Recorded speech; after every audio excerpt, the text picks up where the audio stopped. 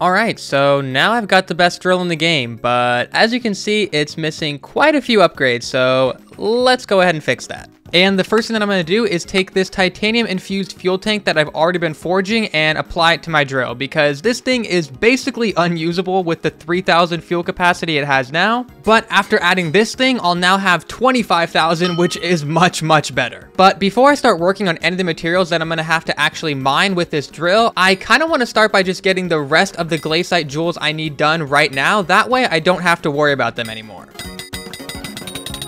Alright, and that should be the last one I need. That brings us up to a total of 95 glaciite jewels, which is the exact amount I need to forge my last 19 golden plates. But unfortunately, as you maybe could have guessed from the name, a golden plate also needs some gold. So in order to make all 19 of these, I'm also going to have to get 38 enchanted gold blocks, which in the past, I would have done this by just mining the gold in the dwarven mines here, and it wouldn't have been that slow, but it probably would have taken a couple hours. But there was an update maybe like 2 months ago or so that made getting gold like ridiculously easy. Like gold is basically free these days. So all I need to do is go into the crystal hollows here and then find a mines of Devon. And okay, wow, I got super lucky that this is not cleared out already. So now I just throw on my mineral armor and start mining. Alright, and the entire mines of Devon is now basically cleared out of gold thanks to me and one other guy. So now I just got to compact all my enchanted gold into enchanted gold blocks. And that leaves me with exactly 38 enchanted gold blocks. Pretty lucky. And now I get to throw all of these materials in the forge to start making some golden plates. And now it's pretty much just a waiting game thanks to my mortal enemy, the Forger. But it's actually not really too big of a deal because there is plenty of other stuff for me to work on while I'm waiting. And the first thing I want to get done is the materials for these 35 gemstone mixtures, which are going to require me to get 900,000 each of these 4 gemstones. I do already have 1.3 million jade though, so I only need to worry about the other 3.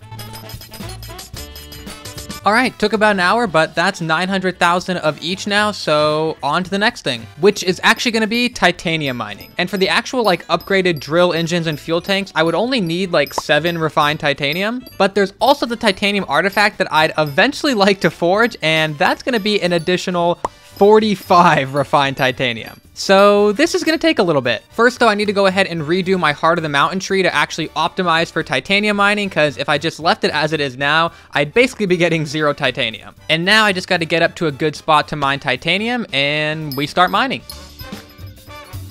Hey, and we just hit mining 60. Wow, there we go. I officially have my mining skill maxed out, but still have a little bit more titanium to do. Alright, and there we go. That should be the last bit of titanium I need.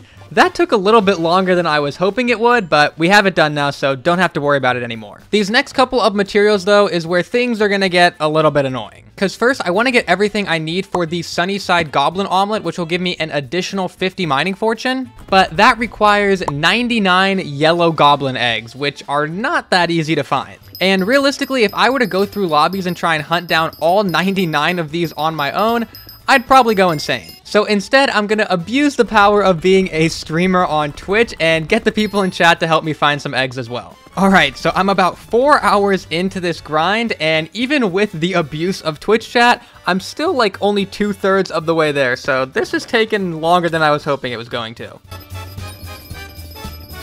Okay, I'm now officially 7 hours into this grind for yellow goblin eggs, but I just need one last one, and then we're done. We have all 99. So let's hope this doesn't take too much longer.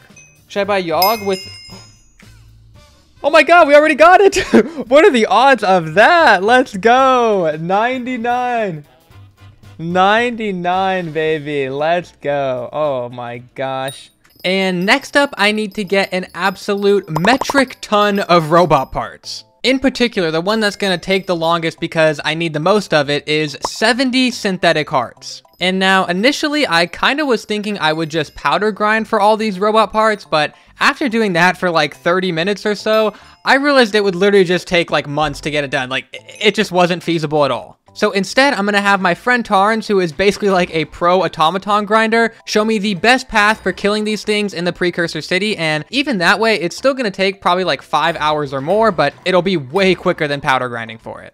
Alright, so he's taken me around the entire path now, and I used one of my mods to set a waypoint at each spawn point for the automatons. So now I just have to murder a bunch of these things for their parts.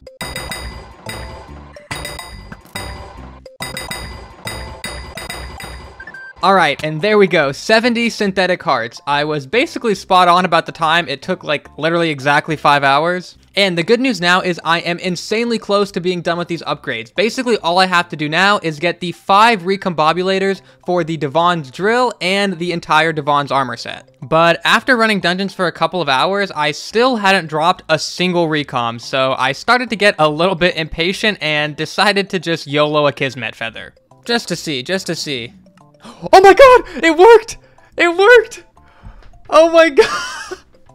Oh my god, that was actually such a waste. That was actually such a waste, but I just felt it. And from that point onward, my luck with the recoms was much, much better, and it only took a couple more hours of floor 5 dungeon runs to get the other 4 I needed. But in the process of grinding for those, there was this kind of insane moment. Are you kidding me? Bruh, just give me a recom. You know what? This is I'm gonna actually disrespect this drop. I'm disrespecting that drop. Are you kidding me? What are the odds of that? What are the odds of? Okay, wait. Do I have to buy? I'm not gonna waste 7 mil. Wait, this thing's gonna haunt me forever if I. Okay, look, I'm buying it now just because that thing's gonna haunt me forever otherwise. For some reason, the game wants me to buy that.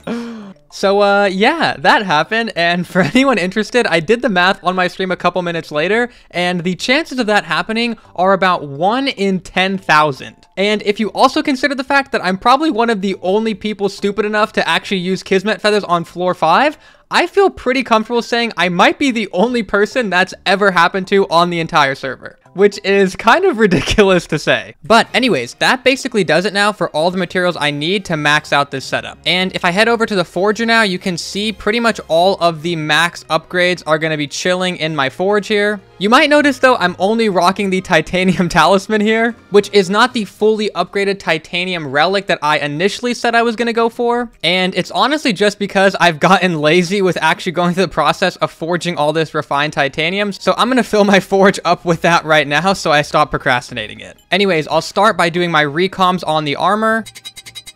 And there we go, a full mythic set of Devon now. That pink Devon looks very clean. I love that. And then, of course, we're also going to recom the big piece here, the Devon's drill. And now we have that beautiful blue Devon's drill because it has been upgraded to the divine rarity. Anyways, now I can go ahead and apply all these parts. So we'll start with the Sunnyside Goblin Omelet, which will give me an extra 50 mining fortune. Then I will do my perfectly cut fuel tank, which will increase my fuel capacity to 100,000. So there we go, and we're definitely going to need that extra fuel capacity because the Sunnyside egg actually doubles fuel consumption. And then finally, we throw on the Amber Polished Drill Engine for the extra 400 mining speed. And I think it also like secretly gives a little bit of bonus fortune as well, but I'm not sure of the exact amount. You might also notice that I have a perfect topaz and perfect jade here, which I'll show you what I'm going to use that for right now. So in my artifact of power, I previously only had like a fine version of each of these. I think I did have a flawless topaz though. But basically what I did was take all the old gemstones from my sorrow armor and use it to make a perfect of each of these. That way now I can get the most pristine and mining fortune out of this thing as possible, which are of course like the 2 most important stats. And that actually was originally where I was going to stop and do my updated mining test to see how much better this setup was now. But in one of my Dwarven Mines lobbies the other day, someone in chat told me that I should upgrade my Rare Skatha to either Epic or Legendary for a video. Which I replied that Epic Skatha is basically a 70 million coin upgrade for just 25 mining fortune. But then he said something that absolutely blew my mind. It's good. And honestly, it's basically impossible to argue with that logic, so I'm going to go ahead and withdraw all the coins I have in my possession at the moment. We'll pop my Skatha out into my inventory here. And well, look at that. It's actually going to be 87.5 million coins for 25 mining fortune. What a great value. Let's do it. And now, of course, though, I don't want to wait a week for this thing to upgrade, so I'm going to head over to the bit shop here, and we'll go ahead and buy 7 of these cat flowers, and then we start taking days off of this upgrade. And the final one... boom. There we go. Epic Skatha. That definitely was not just a massive waste of money. No way at all, right? And now I am back to having 1 million coins to my name. So much for spending 700 hours to get as rich as possible. I guess now it's time to go do that updated money test though and see if all of these upgrades was really worth it. Before I do that though, quick shout out to the fire sale going on right now for these really cool Enderman skins. If you guys want to support me doing stupid stuff like this, use code RageTrain on the Hypixel store. It really helps me out. All right, so I've made it to the Mines of Devon here. Just to show my stats, we're at 7,065 mining speed, 2,048 mining fortune, and 16.2 pristine. And as a refresher, last time I did this test before all these upgrades, I was making about 16 million coins an hour. So obviously I'm hoping to make more this time. Otherwise, this was all a huge waste. Anyways, 15-minute test. Let's go. All right, I'm cutting the test a bit short because there's like 2 other people in this Mines of Devon now, so it's gonna start to grief the test and make it like not as accurate if I keep doing it. So I stopped mining at the 12-minute mark on my stopwatch, so we'll have to times the results by 5 to get for a full hour. Anyways, here we go. 1.27 million, is that good? All right, it comes out to almost exactly 19 million coins. And honestly, I'm pretty happy with that. I'd say my goal was 20 million coins an hour, but I think in like a perfect scenario where I'm the only one in the Mines of Devon, I could probably get to 20 mil an hour. Anyways, let me know if you guys enjoyed this video and would like to see more like mini episodes like this on the second channel for things that don't make it into the main channel videos. But yeah, I think that's it. So I'll see you guys later. Peace.